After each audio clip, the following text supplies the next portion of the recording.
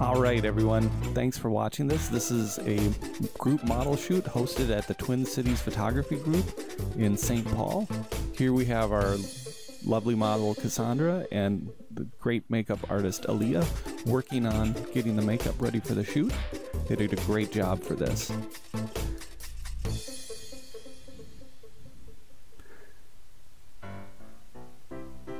And here we have me setting up. I'm sure everybody is just excited to watch a few minutes of me moving trees. I made these trees by taking dead branches off from a lilac bush that I have in my backyard. Finally motivated to do some trimming around the house. I stuck them in small plastic containers filled with concrete and spray painted them silver. And as you can see by the one in the middle there, I missed a couple spots. The idea was Ice Queen for this shoot. We had Cassandra in a gown we rented from the Twin Cities Theatrical Costume Company. Great place if you ever need wardrobe for a shoot. We started out with a white background on this, but eventually we put blue gels on the background lights, which really gave it a pretty cool effect.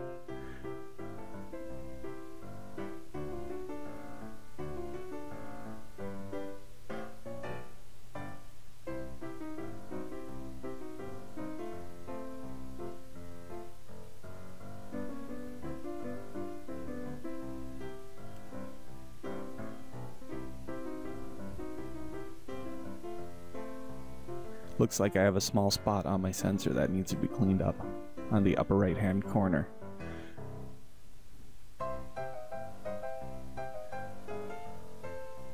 By the end of shooting in this bay, we had over 6 lights set up.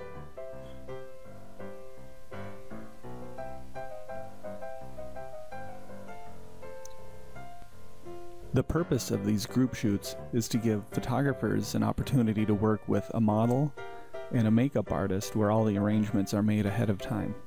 Everything's provided. The photographer just needs to bring a camera and some ideas. It's also a lot of fun to work with other photographers to see what kind of ideas they have in mind as they go into these shoots.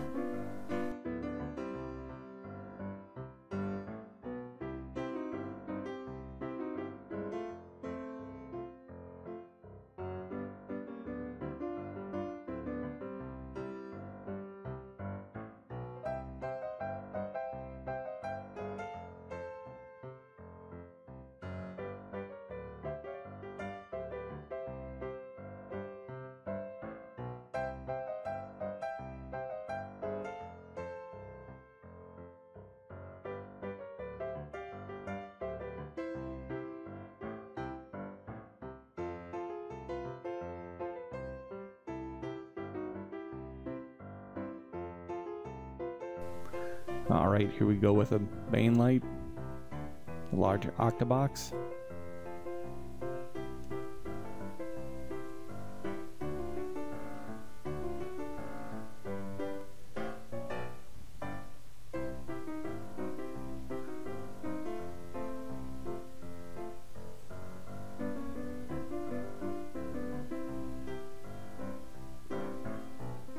Part of what I do for this is coordinate the model, the makeup artist, the studio, come up with ideas for lighting.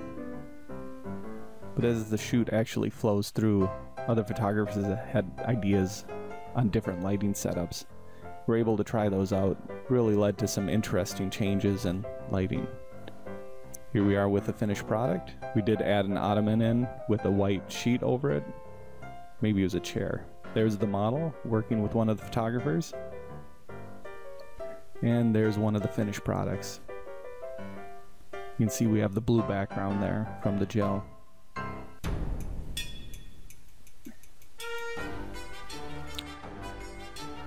Alright, this is the second setting. This was more for just headshots. The idea is we wanted to get the model blowing snow towards the camera.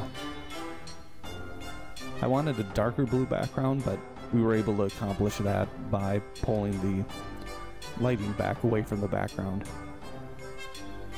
Up there we have a boom from the studio that we use for the beauty dish.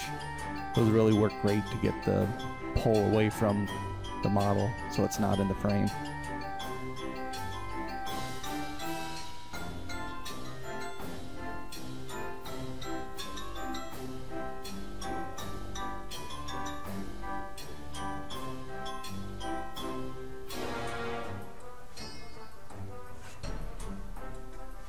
And a chair. You'll see these light stands that I have. The legs fold up instead of down, which makes them more compact for traveling. If you do any travel photography and you're looking for light stands, I highly suggest these.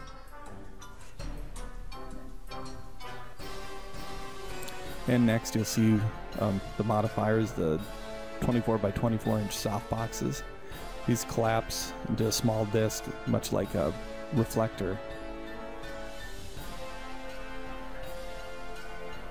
They're one of my favorite modifiers for speed lights. They travel real well. As with any softbox, if you do order these, make sure you get them with the grids. Grids, for some reason, are almost as much as the actual softbox if you order them separately.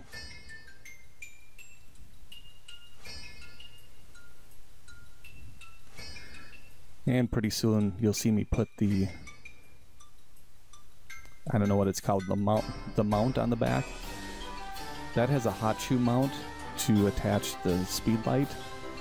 And I've got a picture here of a different kind that I really like. It uses a clamp to clamp in the speed light. That makes it much easier to access the controls of the speed light. So if you're going to use, if you're going to look at buying one of these, I highly suggest switching out the mounts.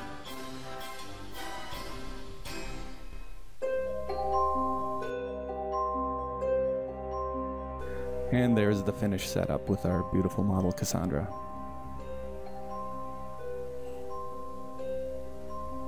We used the white poster board not just as a reflector, but also to catch the snowflakes as they were being blown.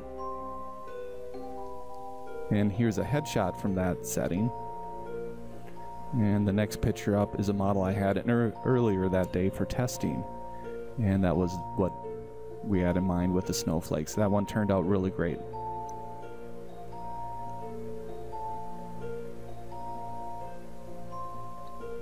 And here's one of the third setting we have. We're using a single light with a grid on it as a spotlight, and then we change the background color using different gels again with a background light. And there's my finished photo from that setting. I hope you all enjoyed this. If you're interested in learning more, the Twin Cities Photography Group has a bunch of events posted on their meetup page. You can also find more information about me at tsrphoto.com. I have a blog called tsrphotoblog.com. You can also follow me on Instagram, tsrphotos with an S, and on Twitter, tsrphoto. Thank you.